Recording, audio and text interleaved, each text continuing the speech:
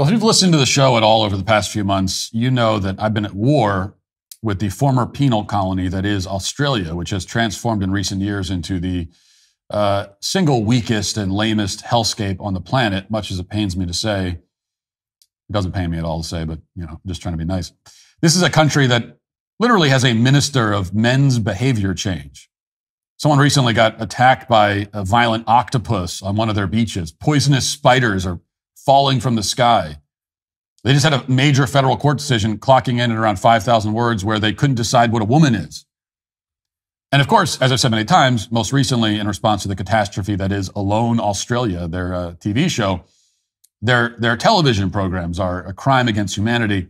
But even after calling out Australia as extensively as I have, being one of the only people in conservative media that's following this story about Australia being lame as closely as I am, today I feel compelled, obligated even, to speak up and trash Australia once more. And that's because I learned this week that Australia is currently in the process of butchering one of my favorite comedies of all time, which is The Office. At least one of my favorite comedies of all time is The Office seasons 1 through 4, and the rest of The Office doesn't exist in my world. But Australia is doing a remake, and I use that term very liberally to be very clear about this. The point of this remake is not to be funny or amusing in any way. The point is to make a political statement. They want to push their ideology while also destroying the original show by association to the extent that they can. So if you can bear it, here's part of the trailer to give you an idea of what they're planning to do to The Office. Here it is. Big announcement. Can I have a drum roll, please? The drum roll, Lloyd. That's our drum roll. People ask me, how can I become a great boss? And the answer is having a happy staff that love you. Oof. This is a proper HR nightmare.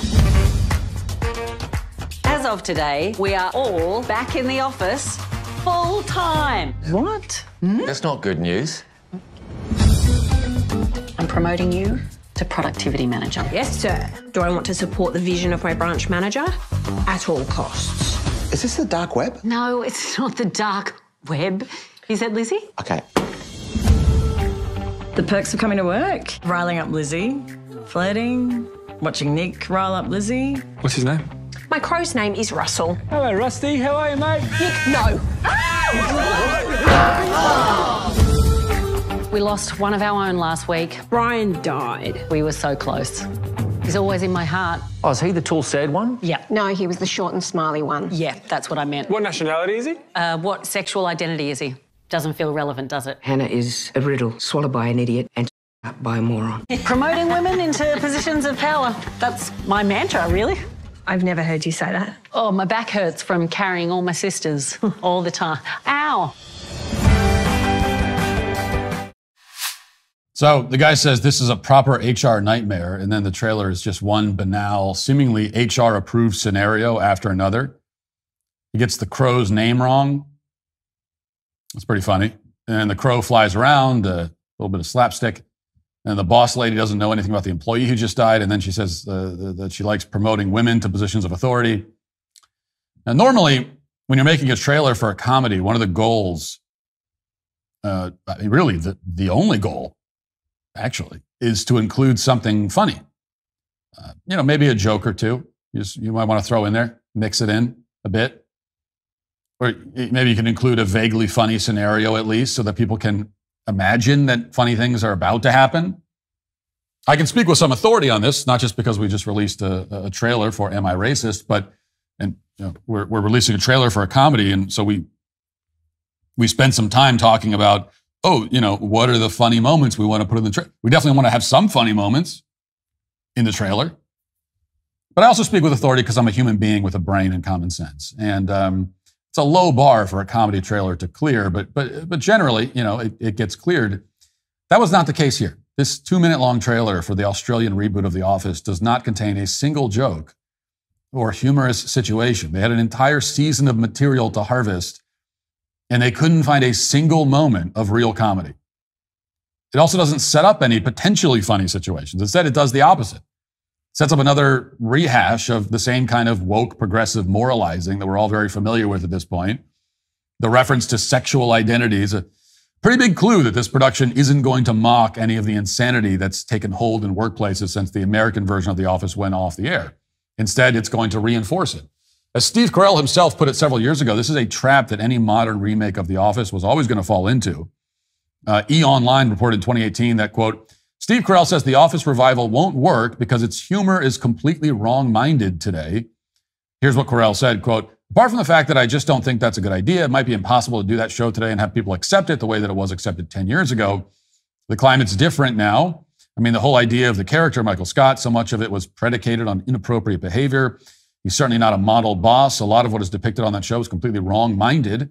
That's the point. But I just don't know how that would fly now. There's a very high awareness of offensive things today, which is good for sure. But at the same time, when you take a character like that too literally, it doesn't really work. So Steve Carell gets it mostly right. Of course, not entirely right, because he still has to qualify that, yeah, people are oversensitive today, but it's good. It's totally good. I'm not criticizing them. Which, you know, the irony here is that Steve Carell himself would never appear in The Office today. He wouldn't do it because he also is woke and lame now. There's just no way that the entertainment industry as it exists today could create anything as funny as that version of The Office that he worked on. Not the original version, of course, but the actual original version, the UK version, this is even more the case. Like you're not going to find that on network TV today. And that's not a good thing, as he claims. That's why so much comedy is garbage now. All right, folks, let's talk about something that you should keep, that should keep you up at night. The left's insatiable appetite for your hard-earned money. With these massive tax hikes being proposed in Washington, we're looking at almost 40% top income tax rate, a 7% increase to the corporate tax, and get this, a capital gains tax on unrealized gains. Oh, and they want to add almost $2 trillion to an already staggering $2 trillion deficit.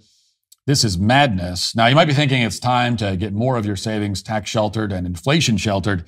This is where Birch Gold Group comes in. These are folks I trust, and they can help you convert your IRA or 401k into a gold IRA. The best part, you don't pay a dime out of pocket. Here's what you got to do. Text Walsh to 989898. You'll get a free info kit on gold, and if you act before September 30th, you'll be eligible for a limited edition 24-karat gold-plated truth bomb on qualifying purchases. In a time of high taxes and high inflation, protect your savings with gold from Birch Gold. Text Walsh to the number 989898 for your free info kit today. That's Walsh to 989898.